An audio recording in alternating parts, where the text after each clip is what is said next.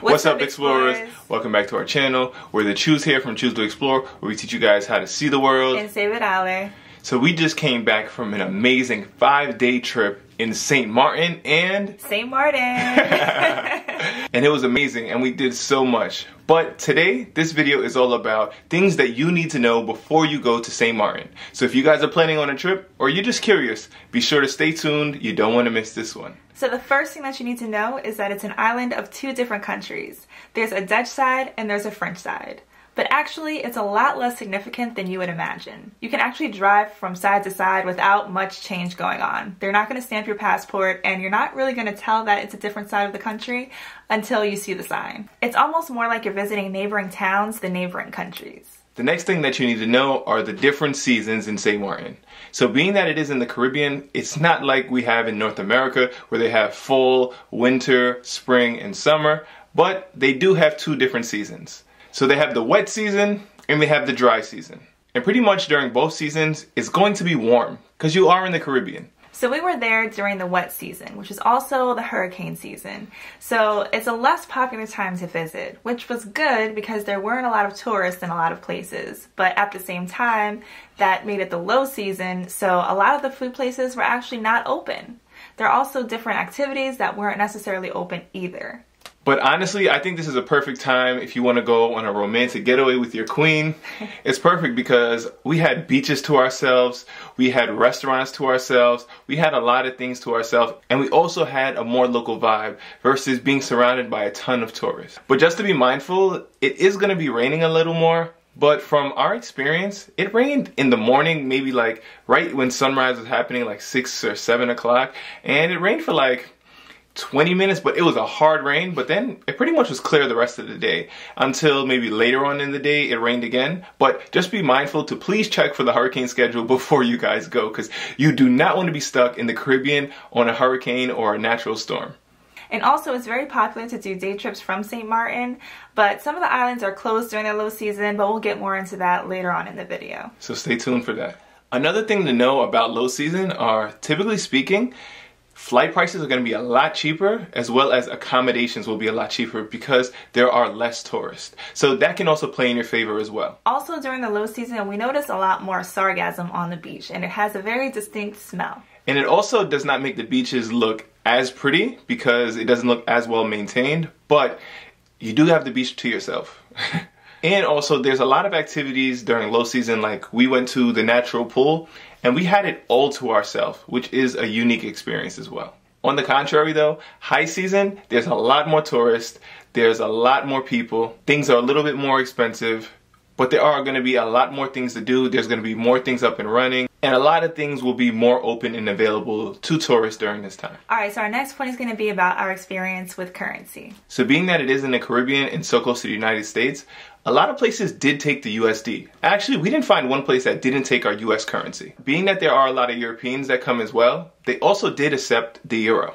So we actually came with the USD, but got changed from a lot of places in the euro. And when we did go to the ATM to get money out, they actually gave us euros. So that's not really the confusing part. The confusing part is during our stay, a lot of places accepted the USD and the euro at a 1-to-1 conversion rate. A lot of times the euro is more valuable than a dollar. So just be mindful that if it does say a 1-to-1 conversion ratio, if you are spending the euro at the USD price, you're actually losing money. But the safest way to get the best conversion is just to use your card. Make sure you have a card that has no foreign transaction fees and you'll be golden here. And most places accepted credit cards, but if you go to some of the local restaurants, like where the Lolos are, they're going to be cash only. So now we'll get into how Sint Maarten is a really small island.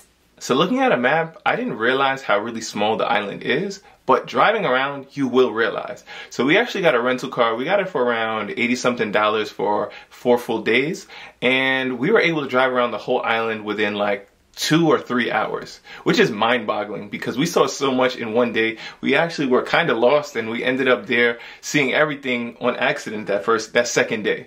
And honestly, the best way to see the island is going to be with a rental car. One of the best things about using a rental car here is they drive on the same side of the road as we do as Americans, so it was easy to navigate around the island. But having a rental car will give you a lot of freedom and flexibility, which is everything you want on the island. So speaking about getting around, we're going to go into buses and public transportation. So during our stay, we did rent a car, but all around the island, we saw signs for bus stops and public transportation. They had them in French as well as in Dutch. And we can't read any of them, but we did see the big sign that had a bus on it. So I think I'm good with sign language and I understood that much. It's self-explanatory, honestly.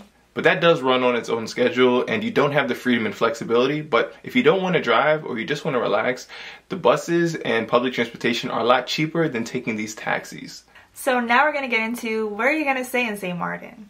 So being that the island is so small, there's a wide variety of options where you can stay and be close by to everything.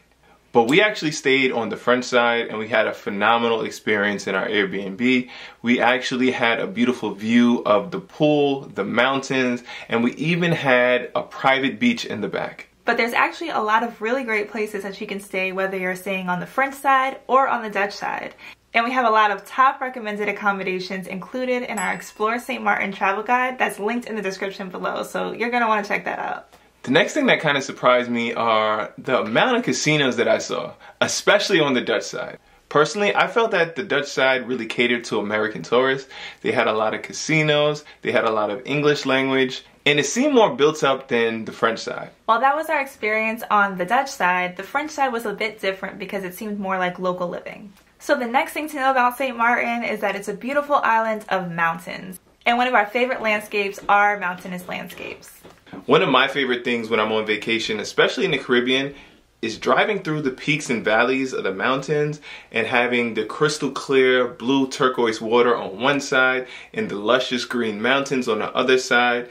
And I don't know why during this time, but there were so many white butterflies everywhere. The most butterflies I've ever seen in my life, literally here in Sint Maarten. It must be the season. Yes, we were there in September and it looked like snowfall, but obviously there's no snow in the Caribbean, right? Just butterflies. But I love Sint Maarten because of the mountains and the landscapes of the island. And while it did have so many hills and mountains, when we actually went to the natural pool, we saw a different side of Sint Maarten, which kind of reminded us of Aruba. So it was dry, desert, cactus, and dirt. Still beautiful, but just a different side of the island. So I love the diversity of Sint Maarten. So now let's get into the day trips that you can do from Sint Maarten. There's so many islands that are nearby. So being in Sint Maarten is amazing because just looking across the water, especially if it's a clear day, you can see so many different islands. While there, we saw St. Bart's across the water, we saw Anguilla, we visited Pinel Island. There's a plethora of different islands you can visit right there in Sint Maarten. But something to keep in mind is when you plan to go to visit these islands. So we went during low season, so a lot of activities and places to stay and things to do on these islands were not open during the time that we went. So it wasn't really worth it for us to go to these islands during the time, but we'll just have to make a trip to go back when it's not low season. But we actually did get to go to Pinel Island, and that was an incredible experience, even during the low season. And you can see more of that experience in our full vlog that's linked below in the description. One of the best experiences that I hear about is going to Pinel Island, and we took the ferry, but we actually met a lot of people who kayaked over there, and it's not a far kayak. You can actually see it from where the dock station was. They say it takes about 30 minutes on the kayak, and you can rent the kayak for the day, and while you're kayaking, a lot of people that we met there said that they saw a lot of sea turtles kayaking. So that is an extraordinary experience that I would highly recommend if you guys have the strength and muster to kayak across the lake or Caribbean Sea or whatever it is. I just wanted to take the quick ferry, so you can do that too. The next thing that you definitely need to be aware of is that there is nudity on the beaches in Sint Maarten. So being here during low season, a lot of the beaches were private, meaning it was just my wife and I. So we didn't really see too much nudity during our stay. But I do hear that a lot of the beaches have nudity, especially on the French side. In particular, I hear that Orient Bay is, but we were the only people there besides some sargassum on the beach. But there was one instance where my wife and I were on a beach, and it was actually our favorite beach. You guys can check that out on our full vlog. But We went somewhere and we were in like a hidden cave beach, and it was a phenomenal experience. And we looked up and over our shoulder, and there was a man standing with all his might, hands on the hips like a superhero, and his thing is just swinging in the wind. It was a different experience. You know, he's free to do what he needs to do, but it was not what I expected to see during the sunset. But this is something that you can very well expect when you go to a beach in St. Maarten. So just be aware. Be prepared for it. And don't be shocked, because we did tell you. Remember, the Chews told you there is some nudity on the beach. So something really cool that you can actually see on the beaches are planes flying right over your head. So being that the island is so small, it needs space for the runway. So there is nowhere else to put it but right on the beach. And I love that. So we flew into Princess Juliana International Airport, or SXM, and on arrival, we looked down and we saw so many people on the beach waving to us. It was an interesting experience. We actually went to Maho Beach 3 separate times to try to see the experience that we saw on the plane, but reverse it, and now we're on the beach. The first time we went and we actually got rained out. The second time we went and it was really early in the morning. But the third time we wisened up, we checked the flight schedule, we checked the weather report, and we found that there was a golden time to see the planes. And during this 1 to 2 hour break, we saw so many planes, and we caught some amazing footage here in St. Maarten. And the best part is seeing these planes land, like right over your head. It's so cool, really amazing experience. But also, you can also see planes depart. But I didn't stick around for that part because I heard the jet blast can be a little bit dangerous. I don't know. You could get kind of, I don't know. It doesn't seem fun to me. I hear a lot of people get knocked over, and there's definitely signs that say danger, be careful for the jet blast, because they even say the word death. So I don't play with death. But I know if being on the beach and getting the sand blown in your eyes is not your jam, literally right next to the beach is a bar where you can have beautiful views of seeing these planes depart and arrive. So check that one out if you guys don't want to be on the beach. But Maho Beach isn't the only beach that you can have an up-close and personal experience with the planes. You can also go on the French side to Grand Cas, which is also near another airport. So while it is a super cool experience and you do have the low-flying planes, the airport is not literally on the beach like it is at Maho Beach, but it still is an amazing experience and a lot less people than at Maho Beach as well. So our next point is just how diverse St. Maarten is.